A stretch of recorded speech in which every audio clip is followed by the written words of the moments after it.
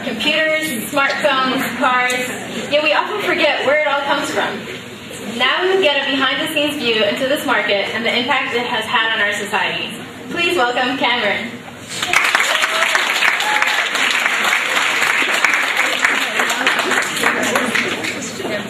Good afternoon.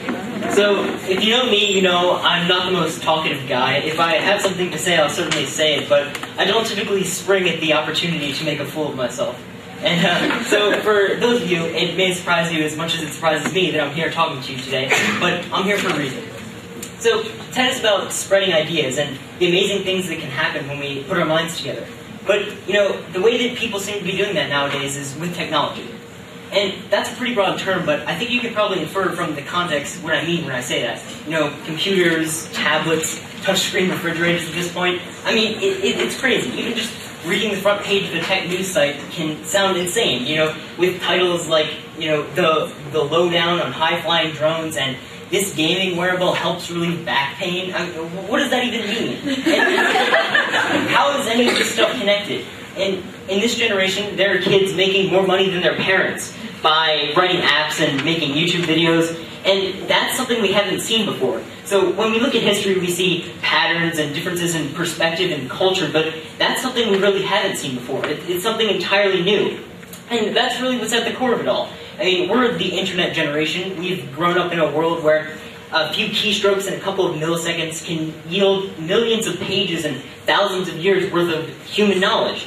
And that's really incredible, especially when we take it in perspective and we look at what that allows us to do.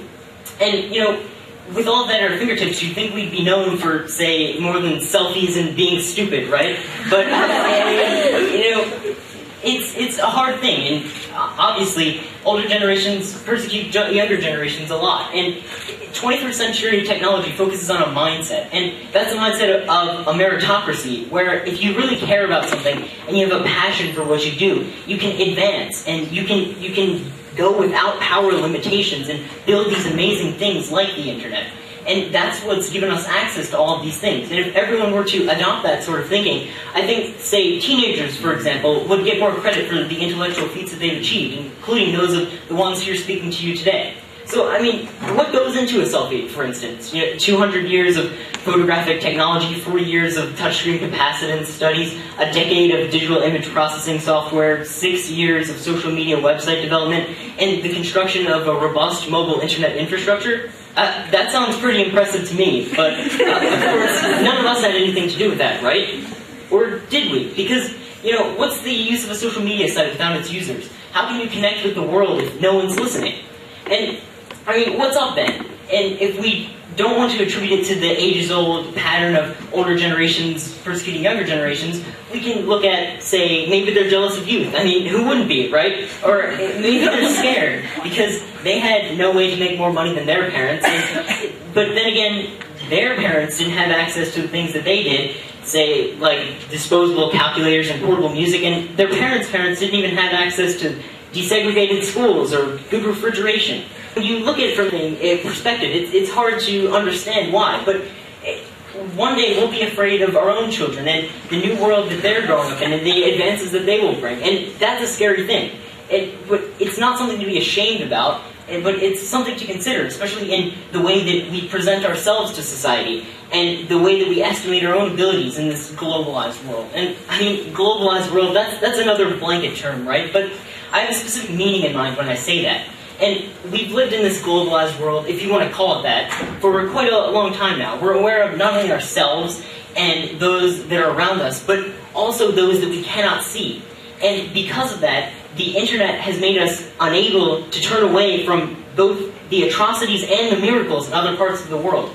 So when we look at the differences between each other and we notice our own strengths and we estimate our self-worth, we notice that, you know, we have to sort of adapt the way that we think of ourselves to society.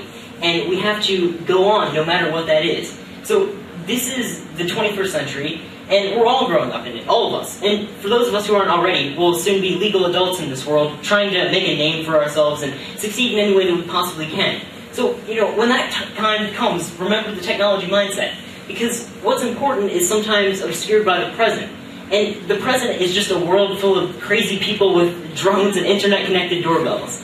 And so, honestly, the world and the internet, it connects us, but it's not something that's going away. It's not something to take for granted, though, because it's something without a pattern to go by.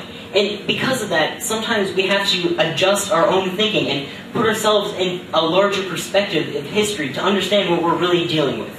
Thank you.